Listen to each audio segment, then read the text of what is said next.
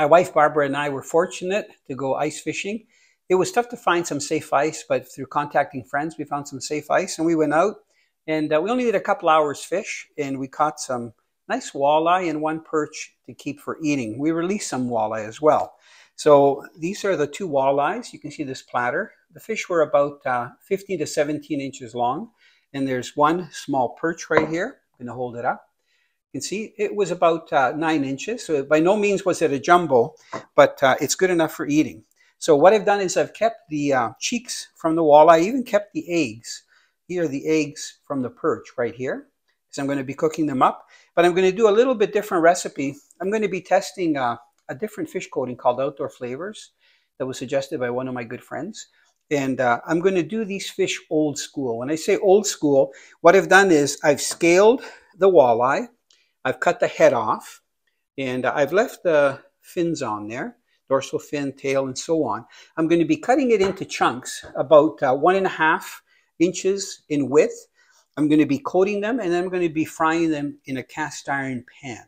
So, you know, from all the travels that I've done throughout the world, whether it's been in India, Thailand, in Europe, Scandinavia, most people don't fillet their fish.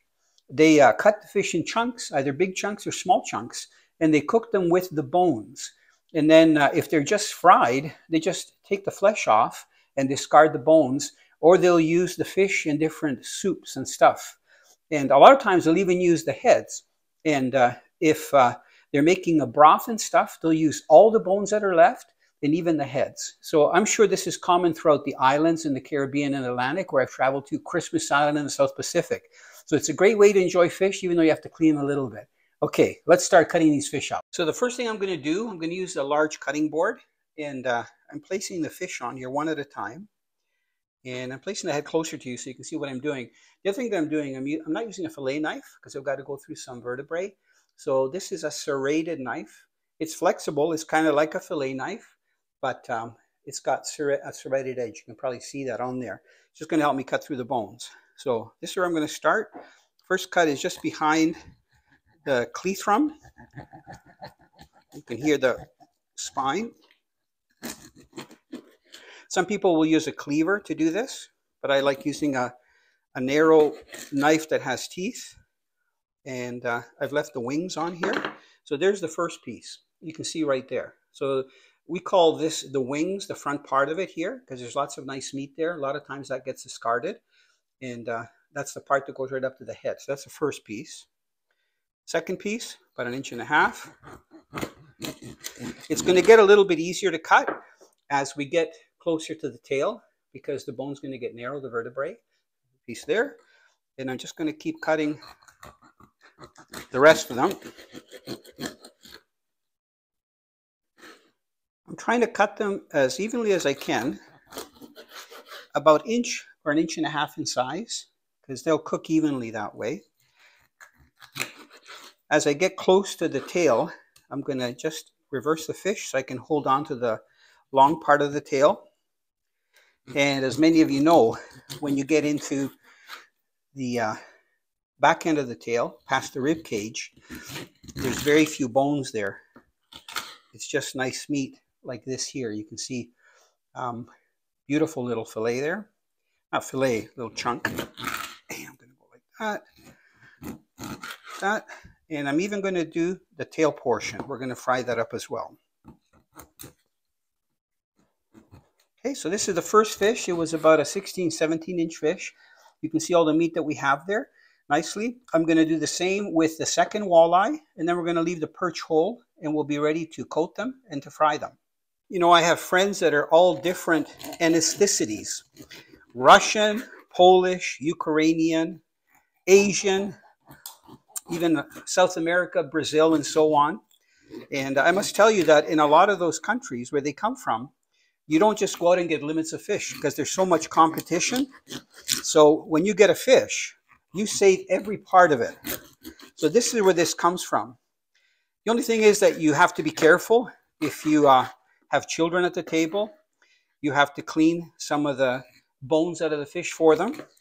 But it's a good way to teach them, even when they're young, to be very careful not to swallow any bones. And the nice thing is that you don't waste any fish. you really use almost every part of the fish, whether it's the eggs, the bones, the skin, which I love because it's nice and crunchy. So this is the last piece here.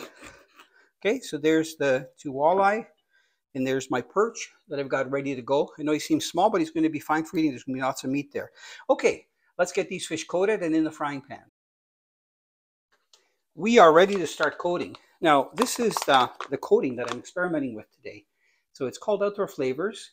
My good friend J.R. Paquette, who makes a thing called a bait to go. It's a live bait container that we use for ice fishing. We actually used it when we caught these walleyes that we're cooking up. Came out with this product. It's nice because it's a Canadian product, and what I like about it is, if you look at the back, it has very low sodium. It's only about 16% sodium, which is a salt that we try to use like sea salt in our kitchen when we're cooking. So it's all nice ingredients, and he said you got to start off by trying the roasted garlic, butter, and chives. That sounds pretty fancy. I'm going to try it. So notice one thing I'm doing. I'm using a little ladle because I don't like to get, they have like a Ziploc top on the bag, so I don't like to get the coating in there because then it won't seal properly and it could spill over if you have it in your cupboard. So what I'm doing is using a small ladle like this and taking only out what I need and putting it on the plate, and then we're ready to go. So I'm going to leave that there. You can see also that there are other flavors: lemon pepper dill, campfire barbecue, crispy Cajun, and the one that I'm trying, the roasted garlic, butter, and chives. Now they even come without any gluten. So some are gluten-free, and there's also fish batters, but I'm using the coating. So I'm excited to try this. Now the reason I'm using a cast iron pan is because it doesn't flex. You know, if you use an aluminum frying pan that's thin, a lot of times when you start applying heat to it, and I like to cook my fish at a pretty high heat, it'll start to warp. So the oil will go on the edges of it as opposed to all over the center. So a cast iron pan is probably the best for doing this. It doesn't have the Teflon coating, so you don't have to worry about scratching it off and getting it to you. So I'm taking a little piece of cheek from the fish and I'm dropping it in the oil to make sure that the oil is hot enough. So you can probably hear it sizzling. So I think that is ready to go. So it doesn't matter which fish piece you take. I just literally, you could use a fork if you didn't want to get your hands messy, but I don't mind using my hands to do this. So the first thing that I'm going to do is about 4 or 5 pieces, and I'm going to get them ready. Now what I'm doing is I'm letting the seasoning attach itself to the fish a little bit. So I'm not just dropping it right in, because there is a little bit of absorption, because I don't want to lose that nice flavor from the fish coating. You know, I've been eating fish ever since I was a child, and I have fond memories of especially my dad in Florida catching all types of fish just from shore, and most of them were small fish. And he would have a frying pan and he would fry them up like this. They were never filleted. They were always cut in chunks like this. And I have fond memories that they tasted delicious. Okay, so as I'm coating the rest of them, I'm going to shake off the excess and I'm going to put them in. And I'm laying them so that they're like steak side, one of the steak side downs. You can hear that that oil is nice and hot. So the fish are frying well. That. I'm not going to crowd the frying pan. I'm going to do a couple of batches, and I'm leaving the perch and the perch eggs and cheeks at the end because they're going to cook a little bit faster. And you know, even though we only kept 2 walleye, we released a couple, and I lost a big one that I would have released anyway. This is going to be plenty of fish for our meal today. We're going to really enjoy it. The fish have been frying in this cast iron pan for about 5-6 minutes. So I'm taking a fork and very gently turning the fish over. Walleye is such a delicate fish that you don't want to overcook it. I like the outside, the skin to get crunchy and crispy, but I like the fish to stay moist on the inside. So you can hear as I'm turning it, that's the moisture from the upside of the fish that I'm turning over. I'm trying to go slow too because I'm trying not to get splatters all over the stove. I normally cover the fish while they're cooking. I'll do that in a minute. But first I want to just flip them over so I can see that they're almost like a nice goldy color on the downside. So the nice thing too is that, you know, when you're frying fish, whether you're deep frying or pan frying, it doesn't take very long. So we're going to let that cook for another, I'm going to say about 10 minutes. I'm going to leave the cover on so that the heat stays in. And then we're going to do the second batch of the fish. And then they're going to be ready to enjoy. And I get to taste this garlic flavor for the first time, garlic butter. You know, when I'm cooking fish, sound is really important, whether I'm deep frying or I'm pan frying. You can hear that the sizzling has toned down, even when I take the top off. That means that the fish is cooked. So what I'm going to do now, I'm going to turn the heat off because I don't need it on right now. And I've already got a platter ready with some towels. And I'm going to take each piece out and I'm going to let it, any excess oil will be absorbed by that toweling material. And then I'll turn the heat back up and you can see how nice that fish is looking. If you're a fish lover, you know how good they taste. And I don't mind cleaning the flesh away from the bones. And there's no fish wasted. Look at these beautiful steaks. Doesn't that look delicious? I can't wait to try these, but I got one more batch before I can enjoy the fish.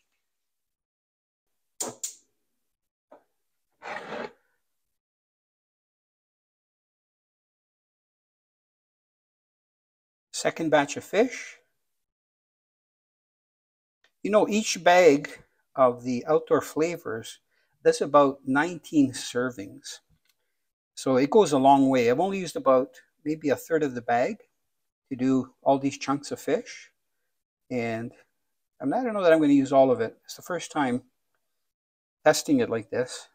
But I got a feeling that I put just the right amount out. It was guesswork. I think this last batch is going to do it. I'm going to be able to cook all the fish at one time. I can see that oil is starting to sizzle a little bit. You don't want to get the oil too hot because then you're going to burn it unless you're using a canola oil. And I use it a lot, but because I'm doing such a large batch of fish, I'm using corn oil. One of my favorite is Mazola corn oil, but any corn oil will work. I'm not so big on using olive oil for frying fish. I know some people have sent me messages saying you got to try beef fat. And I know, and look, anything with fat, you know, bacon, beef fat, cooking the fish in them is going to be delicious. But I'm also, the older I get, I'm also watching my salt content, you know, how much oil for cholesterol that I take in, especially if things are fried like this. So we don't have fish all the time, but we do try to have it 2 or 3 times a month. So we've got smoked whitefish in the fridge that we've been enjoying since November when the whitefish were running. And now we're having fresh walleye, caught ice fishing. And for those of you that fish in the wintertime, you know that it's hard to beat getting fresh walleye when the water is really cold. This is where I'm putting in the cheeks. Coating them. I actually put just the right amount of coating in here.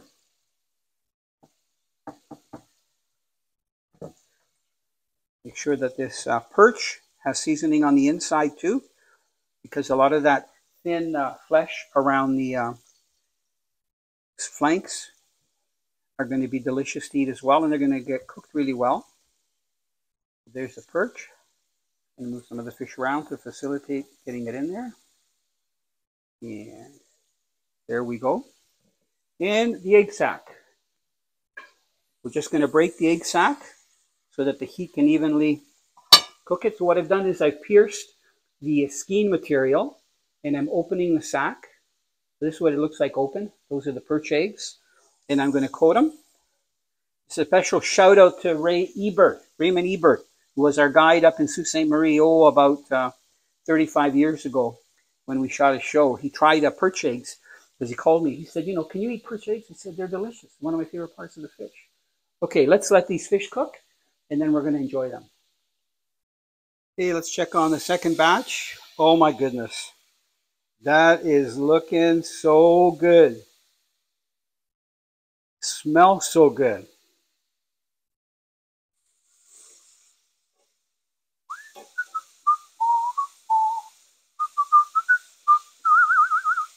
You know, I love cleaning fish as much as I love catching them. I love cooking them just as much as catching them, and I really enjoy eating them. Voila! That means it's done. Look, here's the platter of fish, ready to enjoy. Does that look good or what? But here's the real taste test. I'm going to try one piece. I'm not taking the piece that doesn't have any bones. I'm taking this piece right here. And the meat is nice and flaky. I don't know if you can see there. It looks beautiful. And I got to try it with this coating.